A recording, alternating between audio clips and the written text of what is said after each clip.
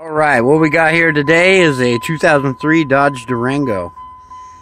Got something from the factory. We're trying to reset ABS and speed sensor. And it's got this chime and it's saying it's out of sync basically. Can't shut the annoying noise off. I cannot find a video on a 2003 Dodge Durango where the chimer was at, so I started pulling everything apart. Down here, let me get some light on it. We got this black box. Now if you look right there at those 5 holes,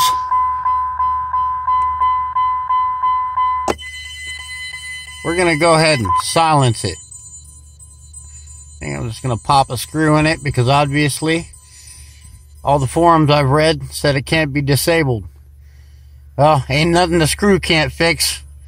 Better than the other ad I found with the 357 mag and 6 rounds to go into the thing.